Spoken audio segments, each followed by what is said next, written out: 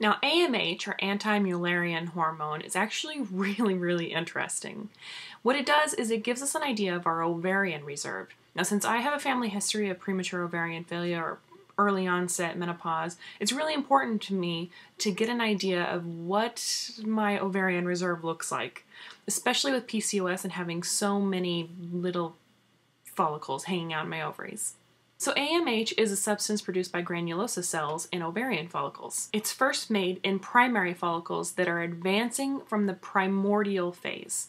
Now, primordial means like deep sleep. That's your ovarian reserve. So this AMH only shows up in the follicles that have just advanced from that. So the idea is the more cells you have that are advancing, the more cells you have left behind. Researchers have discovered a correlation between the number of growing follicles you have to the number of primordial follicles you have.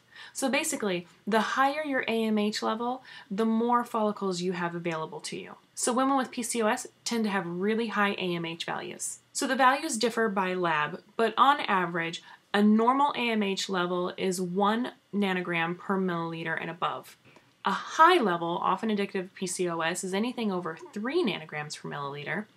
Anything below 1 nanogram per milliliter is considered low, and if you're below 0.3 nanograms per milliliter, your ovarian reserve is considered very low. Your AMH level is consistent throughout your cycle, so you can have this test done any day of the month. Now, AMH level is not an indicator of egg quality, just of number. But with fertility treatments, especially IVF, the more follicles you can get to grow, the higher your chances of getting a really high quality egg. Women with high AMH levels tend to respond better to ovarian stimulation, like injectable and IVF cycles.